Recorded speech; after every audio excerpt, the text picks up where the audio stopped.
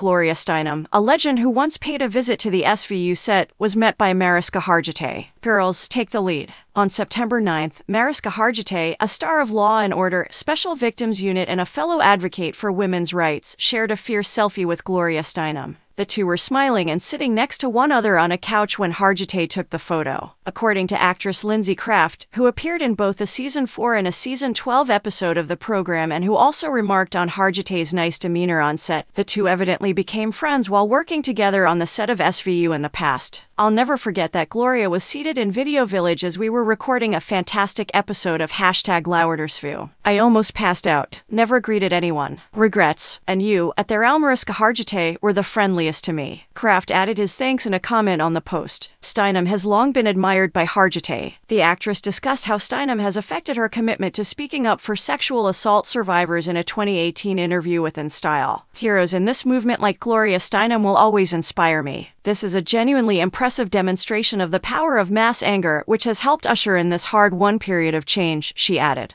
Hargitay has recently attended other intriguing gatherings as well. She also shared a selfie with Jamie Lee Curtis on August 30th. Alert: fierce female friendship. Before calling Curtis a sister from another Mr. Hargitay said in the post's description, "Love this lady." Due to the fact that Hargitay is also quite involved in the social justice movement, she and Steinem have a lot in common. She is the creator of the Joyful Heart Foundation, a group devoted to assisting victims of domestic and sexual abuse. Hargitay discussed how playing Olivia Benson on SVU has made her more aware of injustices and given her a way to express her empathy in an interview with Access. I rapidly began to get a different kind of fan letter when I first started SVU.